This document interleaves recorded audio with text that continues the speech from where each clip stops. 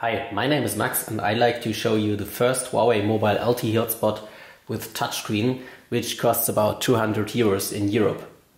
It's available in black and white colors and it has an LTE Cat6 modem for a maximum speed of about 300 megabits in downlink and 50 megabits in uplink. It also supports 3G and 2G, 3G up to 42 megabits with DC HSPA+. Yeah, this is the box of the device, the blue box, and as you can see, these are the parts that are included in the box. We have a wall charger here in the UK version, but of course there are also available other versions of the wall charger. We have USB to micro USB cable for data connection and for charging, of course. We have the battery, which is a 3000 milliampere battery, and you can exchange the battery, as you can see. We have the device itself, the white version, and we have a quick start guide and safety information. There is also a small lanyard which can be connected to the device on this side. There are different regional versions of the Huawei E5787.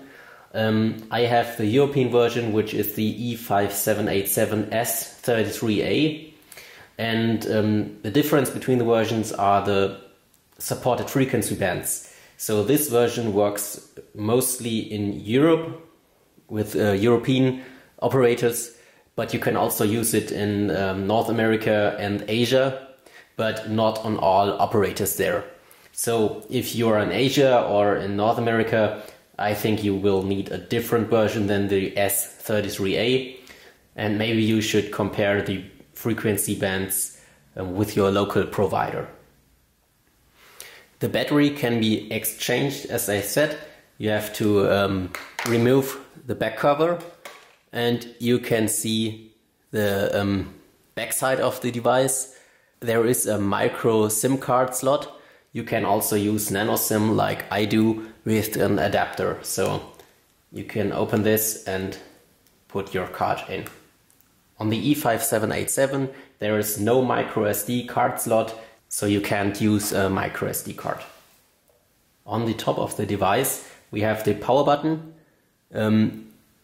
With a long press we will start the device. We have a big touch screen display on the front. No buttons on the front and no LED. It's a color display, but the quality is not that good. There are lots of reflections, as you can see.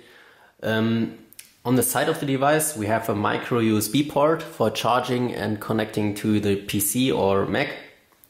And then we have two antenna connectors for cellular connection or improvement of the internet speed, but not for Wi-Fi connection. The ports are TS9 connectors, so with an external antenna like I have here, you can connect both cables and use MIMO LTE speeds.